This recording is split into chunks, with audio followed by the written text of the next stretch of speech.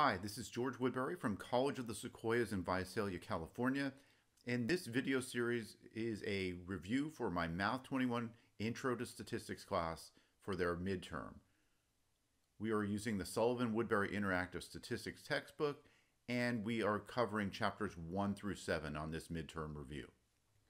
In this video, we'll learn how to use StatCrunch to compute the linear regression equation, and we'll use it to predict values of a dependent variable. Here are the scores of 5 randomly selected students on Test 1 and Test 2 in a math class.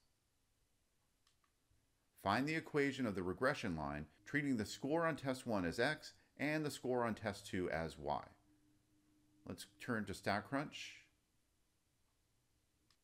The data are typed in the last two columns, 12-test 1 and 12-test 2. To compute the regression equation, press Stat, Regression, Simple Linear. For the x variable, select the Test 1 scores.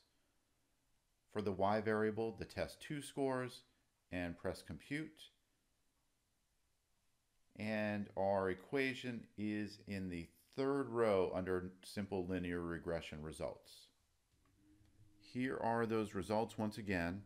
The equation is the third line in the results.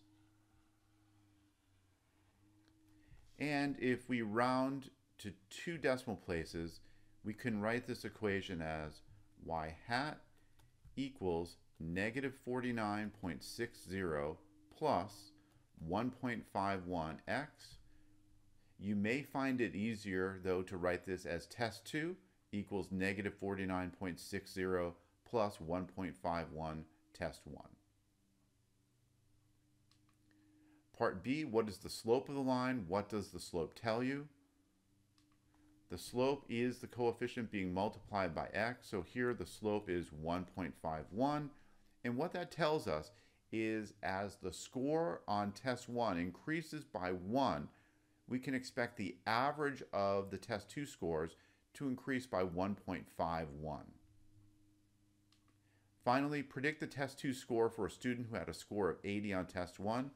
If I use this rounded equation, y hat will be equal to negative 49.60 plus 1.51 times 80, our score on test 1.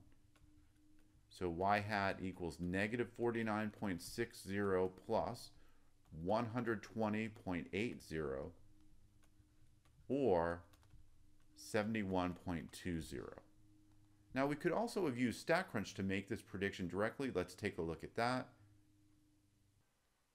Now if I want to use StatCrunch to predict a test 2 score associated with a test 1 score of 80, I can simply push Options and Edit, and where it says Prediction of Y, for the x value I enter 80.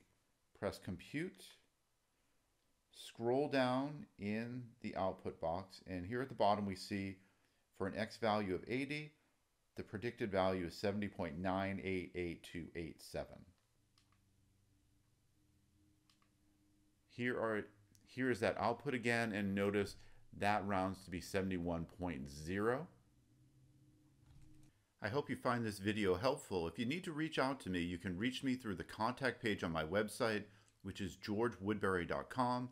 You can also get a copy of the midterm review off of my home page. Click on the link that says Materials for my Statistics Students. You can also reach out to me on Twitter @GeorgeWoodbury.